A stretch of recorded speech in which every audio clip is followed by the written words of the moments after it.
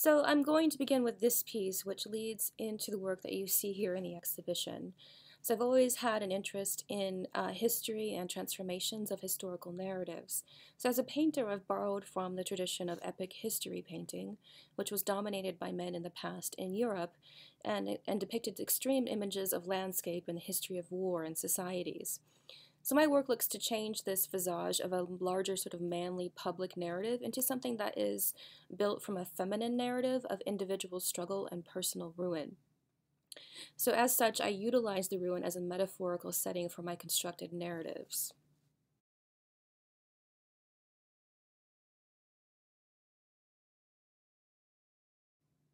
So each piece that I do has certain layers that carry symbolic content for me in expressing this translation of public to private narrative.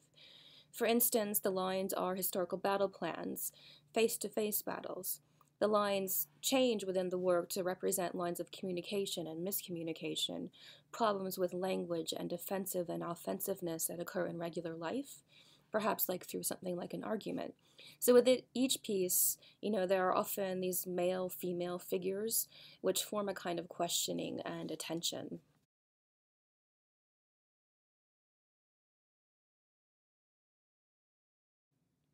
So within the work, you see reference to a historical painting. This is Turner's Disaster at Sea. The piece is weighted with history, as is the history of painting itself. The moss surrounding the work in the larger installation was in reference to the erosion and endurance of certain historical.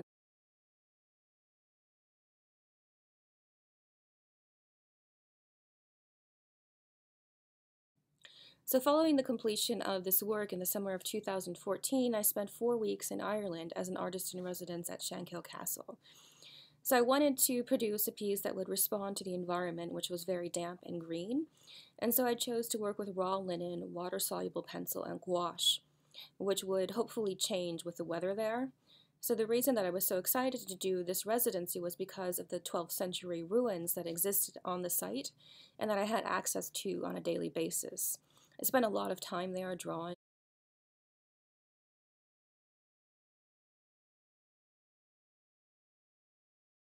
So this piece was meant to be vertical. I was working in this barn with very high ceilings. So early on in my time there, I took a visit to Dublin, where I went to the National Archaeology Museum of Ireland. And there I saw a special exhibition of the Vikings of the Irish Sea, which I was fascinated by. And this is because that's where my surname originates, as one of those Vikings that invaded the area. So this had, clear personal significance to me. And so I decided to borrow from this larger epic narrative built in order to build my own narrative by depicting objects of personal significance taken from this exhibition. So during this visit, I also saw the Book of Kells, and so the arrangement of the work is in this design of the illuminated manuscript. So when the piece was completed, I then cut it up into 20 different pieces, which would be placed in the environment outside.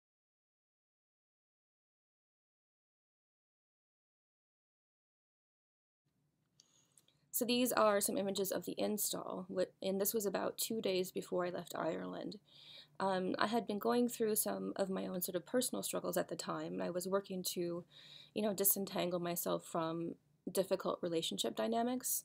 So hence this became the title of the piece. I was thinking a lot about life and death, and so the setting in a cemetery was truly significant.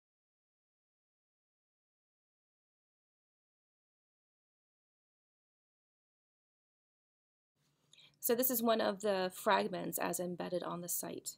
So this was a comb and it suggests this removal of knots, working to extract oneself from a difficult situation.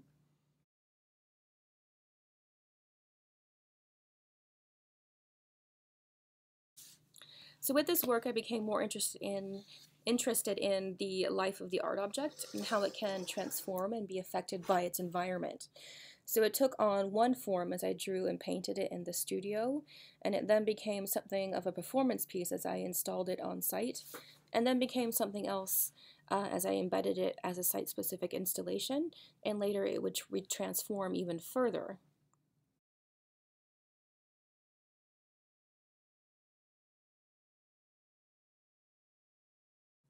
So this work moved from my personal narrative into its own narrative. creating its own biography. I left this piece on site for 35 days total. It was then shipped back to me in the US, and I was amazed by how the pieces had eroded in such a short time.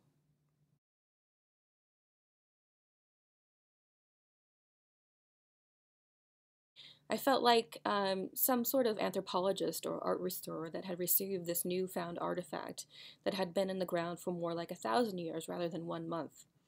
So I began piecing the work back together, and you can see here how much had been eaten away by nature, and one piece was actually completely lost.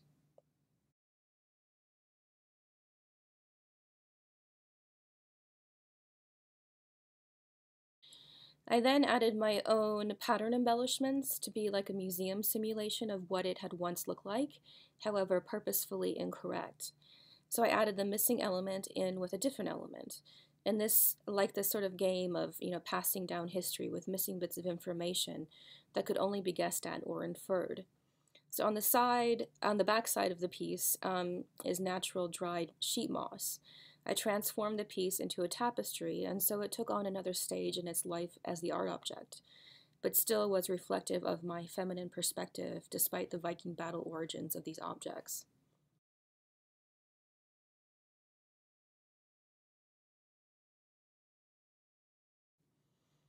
So I teach study abroad in Italy, and that next winter I was in Florence with students visiting various sites.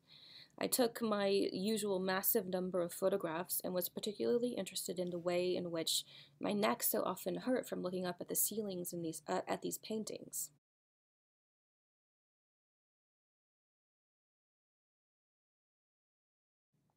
I thought about how very different that was in comparison to American culture, where we are so often looking down at our cell phones. And so when I returned to the United States, I decided to produce a work that would suspend from the ceiling. I was also kind of looking at this trompe l'oeil quality of certain pieces and also, the painted marbling, which really wasn't marble at all. And I was very interested in this idea of something trying to appear to be something that it is not.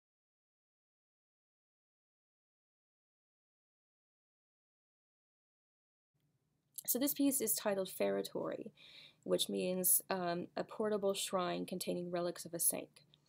In this work, the saint is perhaps the female self and is a reflection on the construct of marriage or on structured gendered relationships.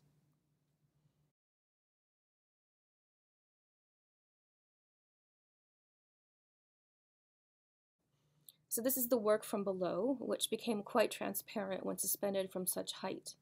I continued to work with this idea of the tapestry and epic narrative.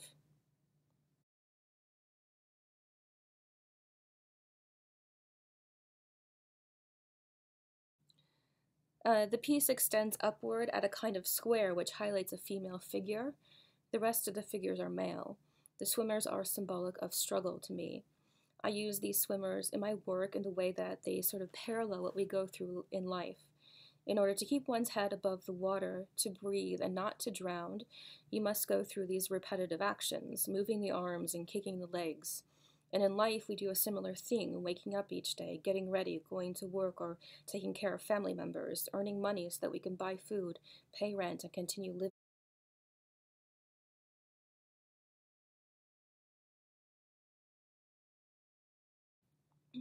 The piece is based off of a piece by Andrea Mantegna in the bridal chamber of the Ducal Palace, which is called the Camera dei Sposi.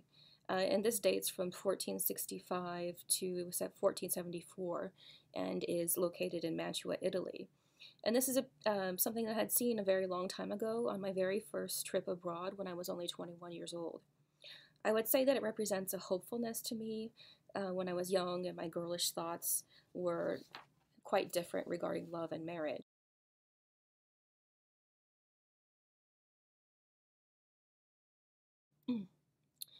So the images on the tapestry are from photos of ruins that I had taken in Ireland and placed in this sort of Renaissance form. So I'm very much interested in these cultural overlaps and creating confusions of place and memory, fragments of what we know and what we invent. The floating figures create a similar feel to the odd perspective of the putis in Mantegna's piece.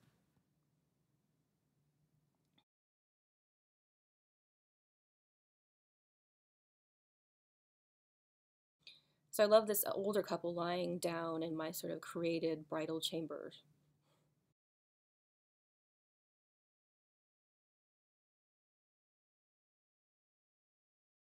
This the piece is also paired with these moss paintings on the wall that you see there, together as an installation.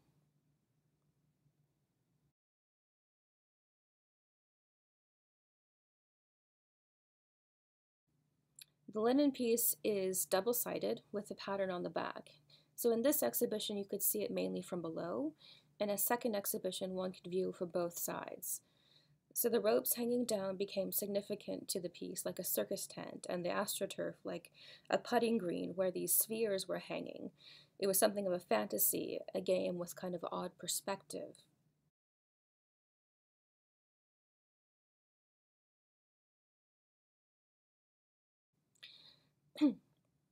The ropes to me also suggested something perhaps a bit darker as well, the possibility of feeling bound by a relationship, a suggestion of hidden elements and complexities that hold one in a position as invisible ties.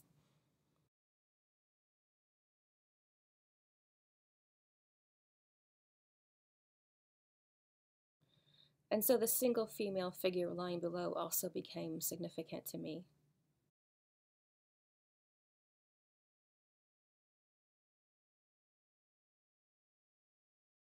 So if you look at the tapestry alone, there is only one female figure, which I highlight when the piece is put into a structure. The male figures represent possible relationships or are symbolic of social constructs that cause one to respond to relationships in certain ways. And the babies on the fringes are children, which affect how the piece retains its structure, as the children that often hold a marriage together.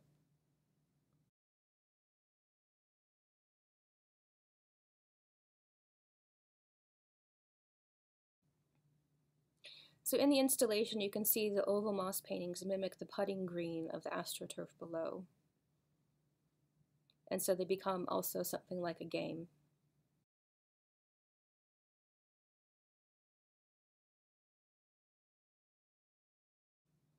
So the moss represents a kind of erosion of social constructs, but you can also see that the moss is still quite lush and vivid green, very much alive and affecting us.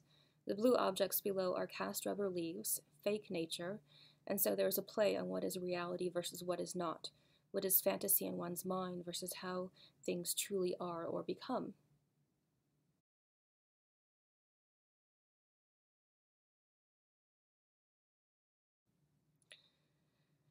So paired with a large linen hanging piece are these wall pieces, which are all fragments of romantic paintings, focusing on the hands of the figures, all painted by men, and you see the perspective of male and female roles in this.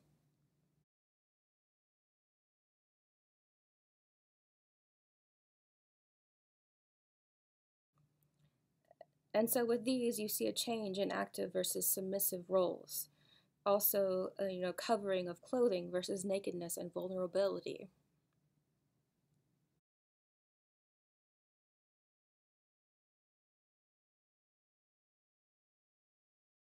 So here you can see how the suspended linen acts like a tent or has the appearance of a mountainous landscape with patterning on back. I also utilized fabric and ribbon on the edging of this that I had used in my wedding on the very day of my marriage.